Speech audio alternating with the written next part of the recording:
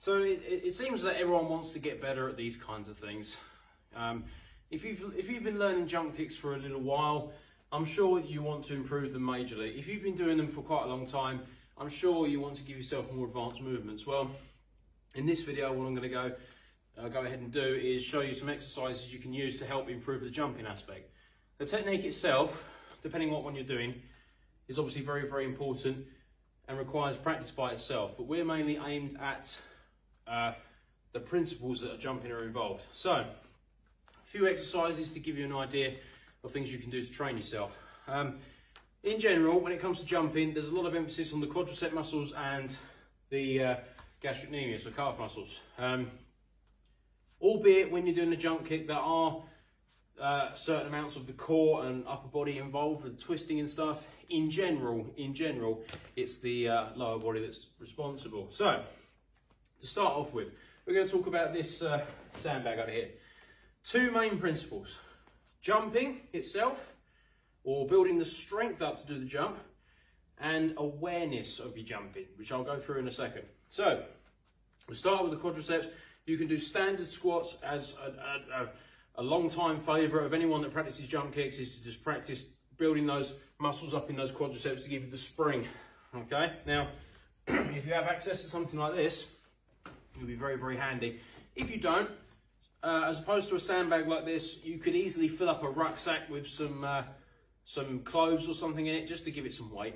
But all you need is something like this, just to add a bit of tension to those quads, so that when you go down and up, it's a lot more emphasis on building up the muscle, building up the strength. Where do you go from there? Well, what you then do is you practice jump squats without weight, first of all, okay? So you go down, okay, and then you spring off the floor and really tuck those knees in. That's the key, okay? Now, to make that more challenging, of course, you add weight to it. So again, you hold your sandbag, or it might be a weight disc, or it could be anything. But you squat down and you push up nice and hard.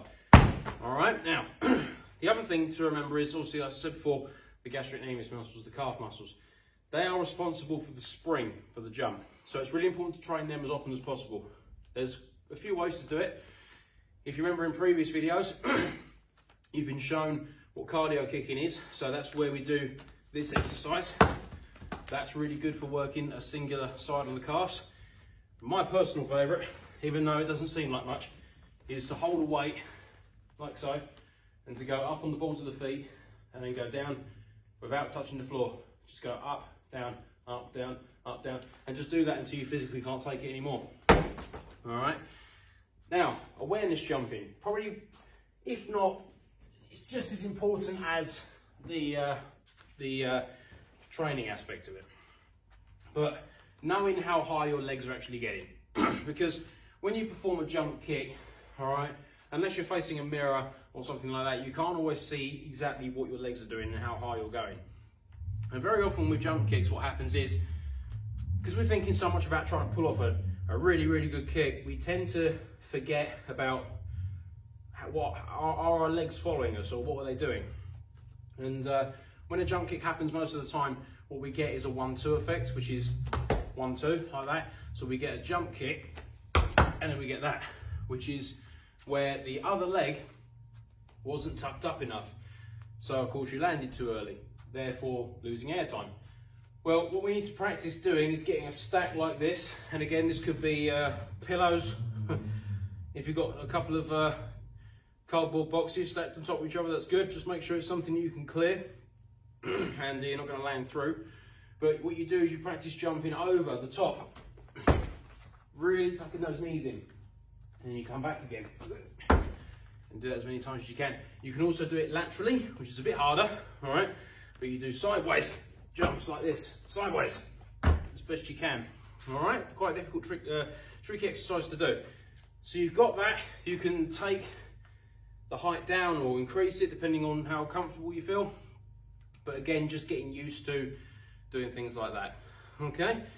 So in general, as we said, improving the muscles with some weight on the quadriceps and the calf muscles, and also practicing awareness jumping, and you want to do that as often as you can, really.